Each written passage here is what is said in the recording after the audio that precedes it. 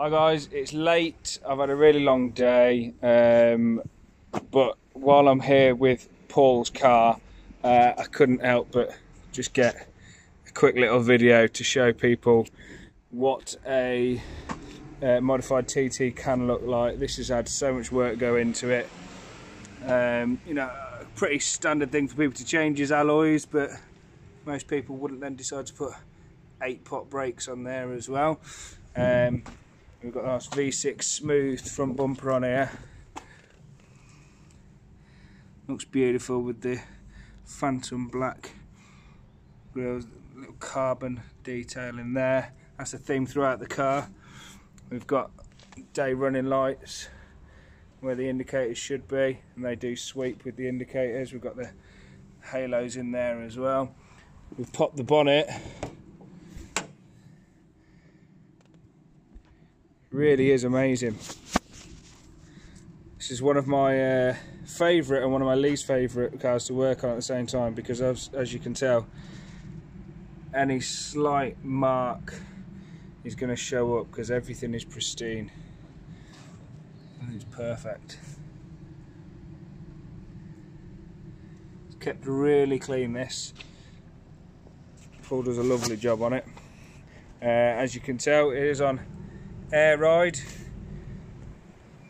Yeah, this is Paul's Instagram if you want to follow the car.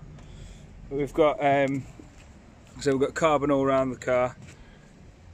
It's a really nice finish on that. If you look inside, and this isn't just 3M stick-on tape. This is proper carbon dipping. So that it's a nice finish on there. Obviously getting the lines to follow through. We've got full customised interior. It's just stunning, really is. Got some nice yellow seat belts back here. It's just all the detailing, the attention to detail. Seat delete section there, and they're carrying over all the stitching through the armrest and the seats. Obviously the dash looks amazing. Just go around the back of the car.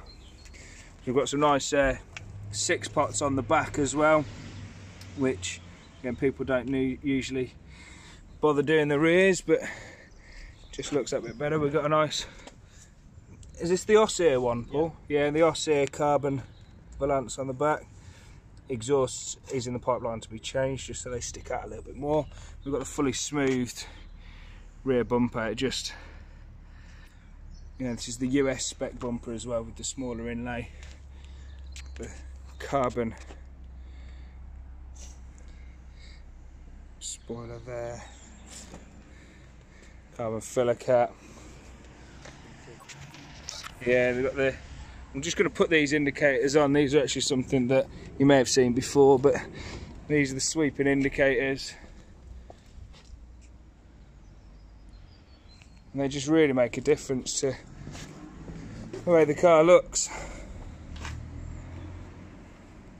Yeah, it just gives it that modern look.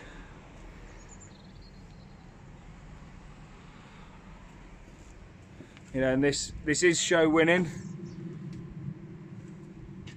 Won quite a few little awards, but as you can tell, there's good reason behind that.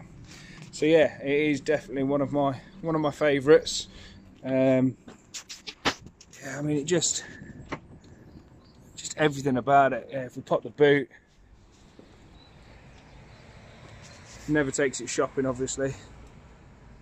It's all just such a nice finish on there. Back of the seats, just nothing's been left untouched. Even down to polishing these, polished boot struts. I mean, everything you can think of has been dealt with. We've got some carbon inlays to go on here. So we're still just piecing the last few bits together. But I mean, this is the level of clean that Paul deals with. Any speck of dirt in there, he's on it. He's on it like Sonic. And these door cards. It's just, I mean, even look at pedals, you know, it's just everything's clean and tidy. This steering wheel. Some nice carbon fibre there, perforated leather and a bit of suede at the top. Nice combination.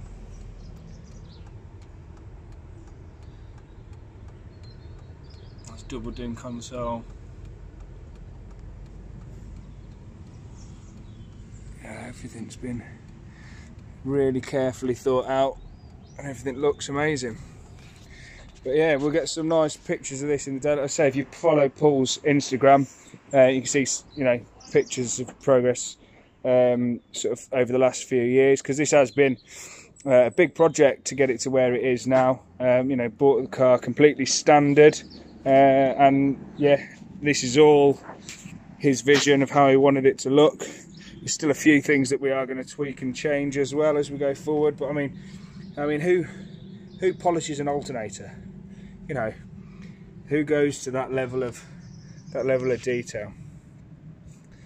You know, everything's amazing on this. So yeah, like I say, follow the car. It's one of the nicest TTs. I've been at a few of the shows this year. You're going to be at Audi's in the Park. Yeah. Yeah. So Audi's in the Park. That's definitely the biggest one to go see him at. There's also Drove to the Cove, a nice little local Leicestershire meet.